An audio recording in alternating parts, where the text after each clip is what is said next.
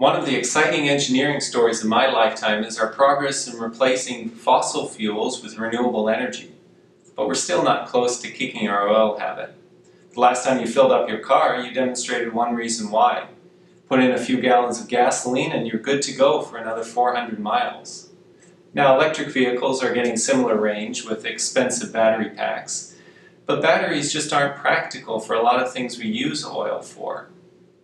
Take ocean-going ships, airplanes, crop drying for a few examples.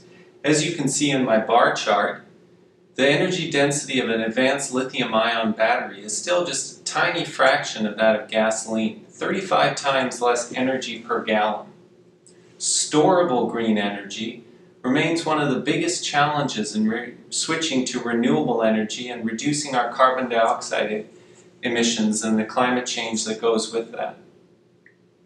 Hydrogen has attracted a lot of attention as a possible carbon-free fuel. But hydrogen is hard to store and has a low energy density, even when stored as a liquid at -400 and something Fahrenheit.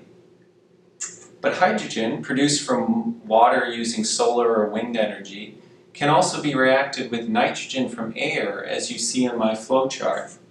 The resulting green ammonia could be used on demand as a carbon-free renewable fuel. Now, ammonia has a decent energy density and is easy to store, but one of the problems with using ammonia as a fuel is that pure ammonia doesn't burn well. It also tends to leave lots of smelly unburned ammonia and nitrogen oxide pollutants in the exhaust. So in my research, I'm looking at burning ammonia with a small fraction of the ammonia broken back down into hydrogen. An ammonia-hydrogen mixture burns easily, and the main challenge in burning it cleanly is that we still don't fully understand the chemical reactions involved in the burning. I'm using laser-induced fluorescence to measure the concentration of particular molecules in an ammonia flame.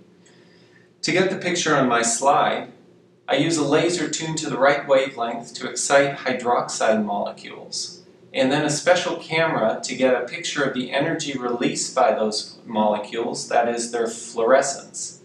I compare this image to computer simulations to better understand the chemical reactions in the flame that produce nitrogen oxide pollutants.